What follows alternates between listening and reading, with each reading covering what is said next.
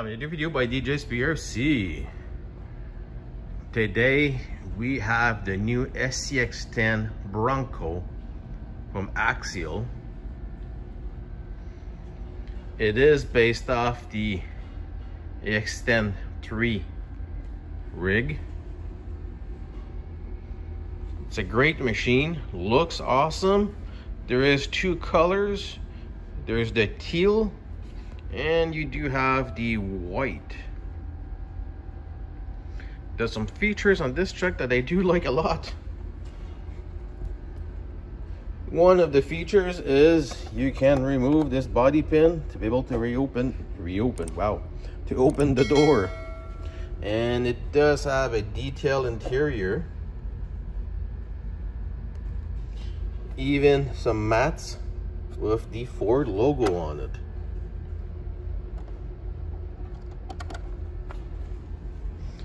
It has box protectors, or bed protector, maybe you should say. It does have a spare, functional spare.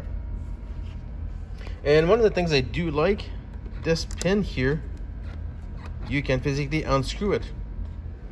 On this one, you need to remove the middle screw, but on the wheels itself, you can unscrew them to remove your 7mm nut that's underneath. You have shackles holder. You do have a plate. Functional LED lights. Same thing in the front. You have LED lights in front and shackle holders and another plate. You do have wipers on it. And a complete cage. A lot of space to put accessories. Now, the only thing I do not like, I don't know why, I should not say that. I know why they went for scale. It does not have portals.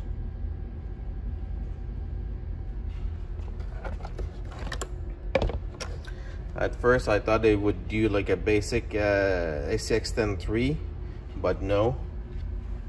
There's no portals on it at all. And if you're looking to be scale, the Bronco did not come with portals in that time. Let's open the cab. I'll show you underneath here. You do have the LEDs in front and your LEDs in the back. Two plugs. That plugs in the all-in-one firma speed control, 40 amps. The difference they did with this one compared to the other guys, they added a cap. Don't know why. Maybe the servo is drawing more current, or it's hard to say. But it does have the dig. It has the space to put the 2-speed. The 2-speed is locked in one gear. Space to put 2 batteries if you want to, or one big in the back to give you some weight, or if you want to put it equal, put it on this side here. These can be extended. They do give you the detail engine, a 5-liter.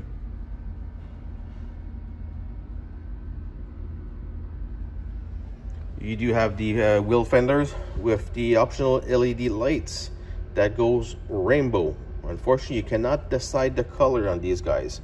The stock ones from Axial. It has the aluminum shocks.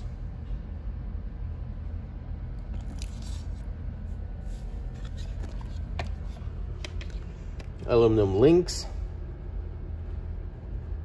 Still plastic drive shafts, but that's fine. And if I remember correctly, it comes with a 35 turn brush motors. And yes, if you look right here too, the body clips are hidden underneath here.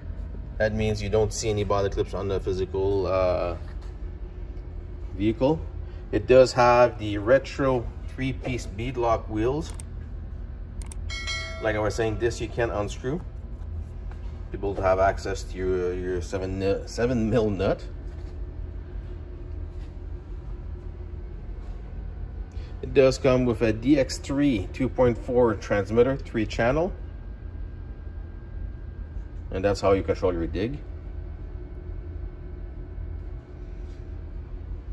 Besides that, an awesome machine. Would have been fun to have portals, but to make it look scale, that's the way they did. If you guys have any questions or comment, post down below. I'll be glad to answer you guys. And I want to say a big thanks to Great Hobbies for letting me do this. Go check out their website, www.greathobbies.com.